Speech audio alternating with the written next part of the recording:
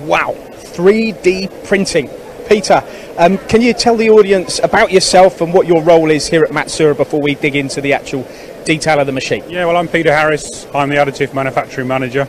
So I'm running all of the day-to-day activities for all of our printers and all the products that we're showing. Okay, now we're going to be talking to Joe Bellis as well about HP 3D printing, but this is about desktop metal. Now, is this fairly new to Matsuura, and what does it add to your portfolio? Yes, it's new. They came to us late last year, I think very much on the success of HP, on the way we approach and use the technology. But I think for us, it's kind of going back to our home, and I think as much as we've had a really good success with HP, and we will carry on doing that, metal is kind of where our customers are at, and I think for us it's going to be a great fit. Okay, what we're doing in here, this really excites me, this technology, because we're always talking about machining, you know, subtractive machining, but printing metal really is it's next generation, isn't it?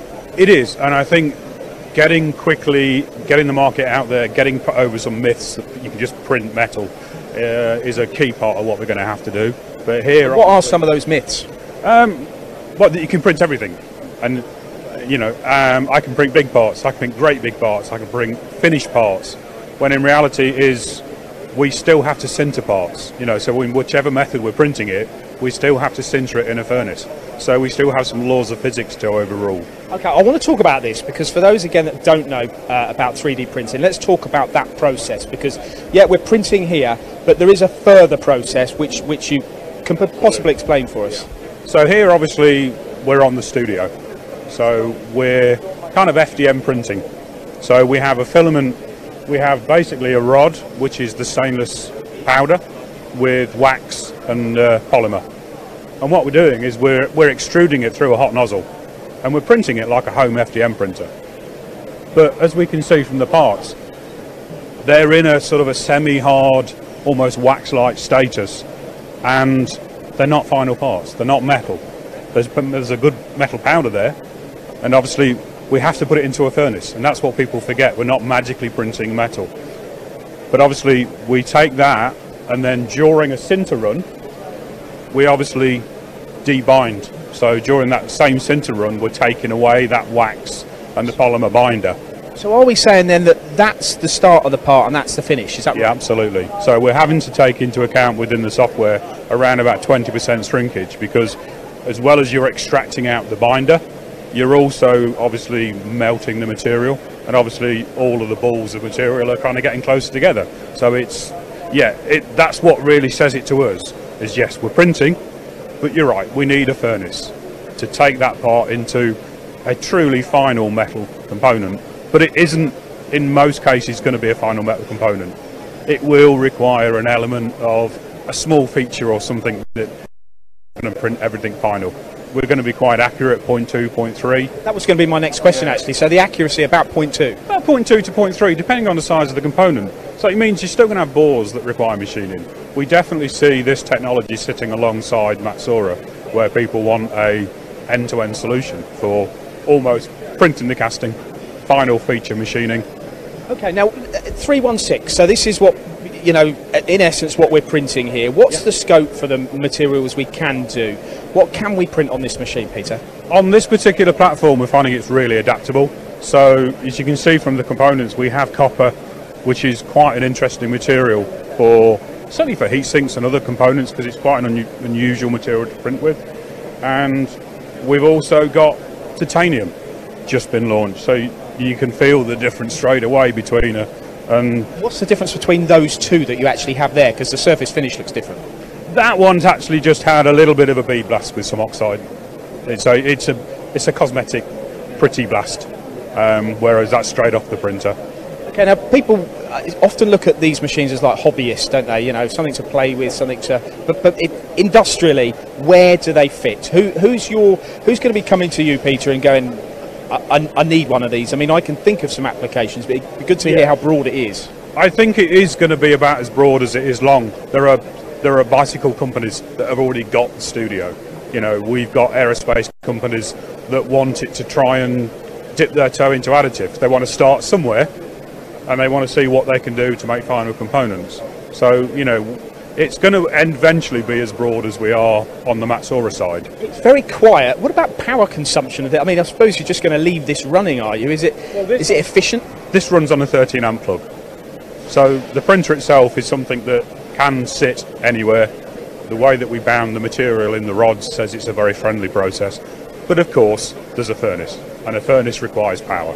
You know, so yes, you're going to need 32 amp 3-phase to run a furnace, and it takes sometimes 2 to 3 days to put those parts through the debinding and the sintering process. What about comparing the properties of the final product against a casting or something like that? The strengths, that's got to be a major factor. It is, and I think it's the common myth. Once our part is sintered, it is a fully formed 98% density material.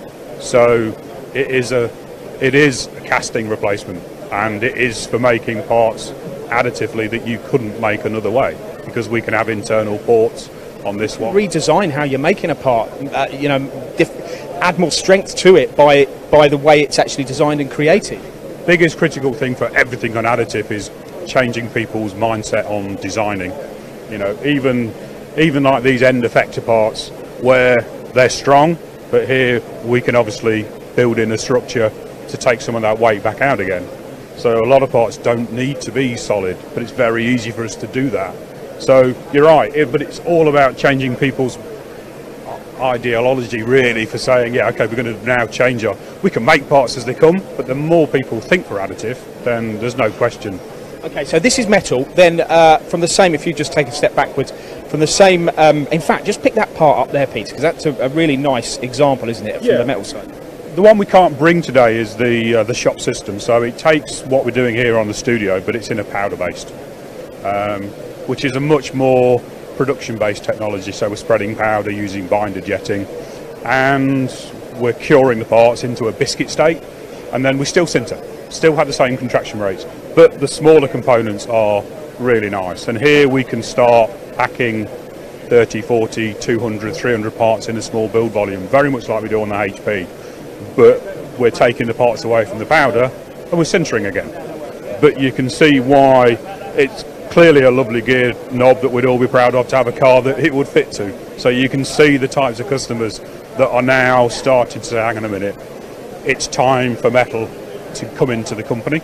Absolutely fascinating. Now this particular machine is no longer metal. What's this printer? It is strange because you're right, it's desktop metal, but here we have basically an FDM printer, but we're printing in PA6, but we can also print in PEEK and PEC. But not only can we print in those high temperature materials, we can also lay in carbon fibre tape, and we can change the direction. So yes, okay, there are chopped fibre machines, but here we're actually laying carbon fibre tape, and we can cross weave it in the part.